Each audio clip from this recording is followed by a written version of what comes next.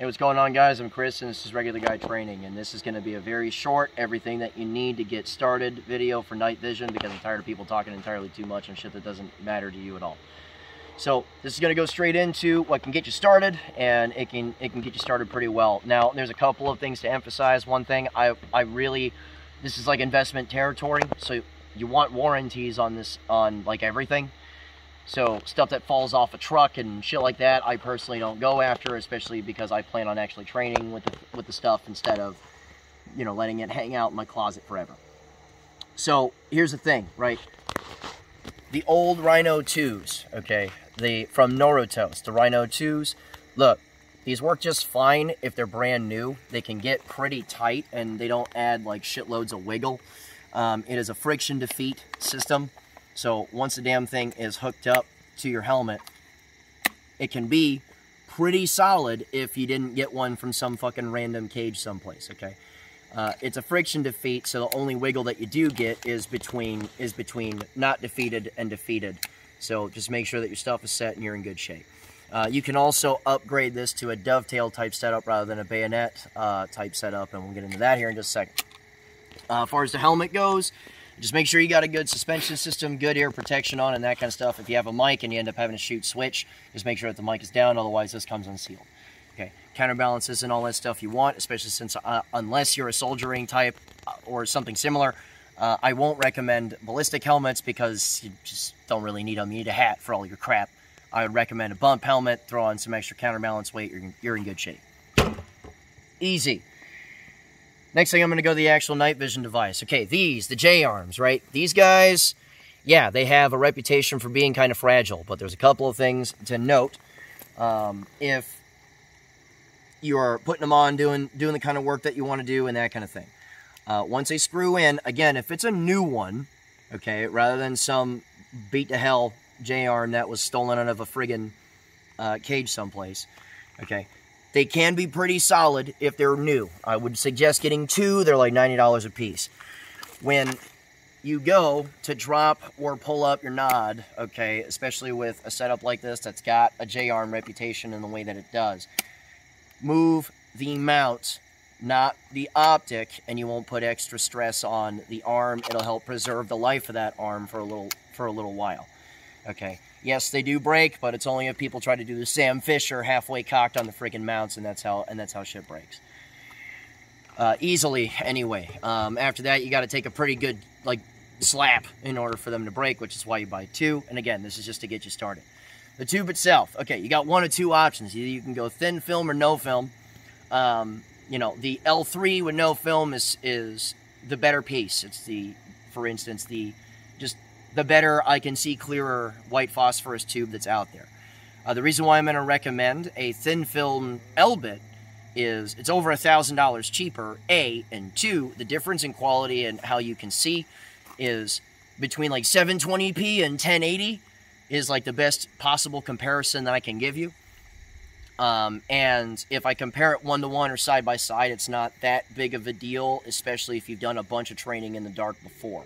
And that's what I'm going to emphasize, is getting a bunch of training in the dark after you have this stuff. Don't just drop it and be like, ooh, ah, stars, I can fight in the dark now. Now, onto the rifle and sighting systems and everything else. You don't want a fixed rear, because if you have to shoot passive, the thing in front of your face is going to obscure this. This isn't really that much of a big deal, because it more or less, once you have your shit focused for down there, it sort of like goes away. But if you have something right in front of the night vision device that's right here, it's going to really, really impede a lot of your vision going forward. So you want to flip down. I don't really care where you get it from. It's fine. Now, the optic. Me personally, okay, this is where I start becoming a little bit of a Nazi on this, I guess. And that is, okay, you want Aimpoint or EOTech really only. The glass clarity from... my minimum is the Aimpoint Comp M4, but if you got to go as low as you need to go, a Pro or better, right, for seeing in the dark. How much flexibility that you want really depends on your air quotes mission set and that kind of thing, but the glass clarity for when you want to shoot passive, it has to be there. And something like Holosun or Primary Arms or whatever, it's not going to be there, okay? You don't want tight circles, busy reticles, that kind of stuff, which is why EOTech is nice, because it's got a nice, huge 60-plus minute of angle circle around the 1 minute dot. That does help out a lot, or just to pinprick a light out front of you, that's going to help the most. As far as this is concerned, look, if you do a bunch of training with this kind of shit, warranties start becoming a real deal, okay? What I'm going to recommend you start this so far is either like a PEC 2, like a Steiner D-ball something, or a Holosun LS321. Now, I personally use this for a little while, but I've watched these lasers with multiple students that actually do training for going on a bunch of years right now. These guys have been in the game doing lasers and stuff quite longer than a lot of people realize. And, you know, something, for instance, my buddy Colton, who lives in Montana, he has one of these that lives on one of his guns. He uses it all the time in Montana cold, and that's something I'm going to bring up. Is, you know, it's gone on, done well, and that kind of stuff. I just left this shit out in the friggin' rain with everything exposed, just left it in the rain hard as fuck all day. And, you know, as more time goes on, I'll do a particular review on this unit. But the point is that it's got the maximum civilian legal outputs for, you know, laser emitted stuff, and it's easier to focus, and it's built, in my mind, significantly better than something like a Steiner. Also, Steiner's customer service sucks ass, so if I'm going to suggest a unit that you could throw on a gun, be done with it, and then if something breaks or whatever, pretty easy to send back, have repaired or replaced. You know, I'm gonna go with Holosun on that. You know, and then of course you need some sort of white light that's hanging out, you know, on the side and that kind of deal. So that is everything that you need to get this started. Okay, we could talk about upgrades, we could talk about all kinds of shit going forward, but this is all that you need to get started. And if you're trained a bunch, if you have trained a bunch, it's significantly easier to figure out what upgrades you actually need instead of spending boat money on shit that you end up having to trade or sell or whatever later on.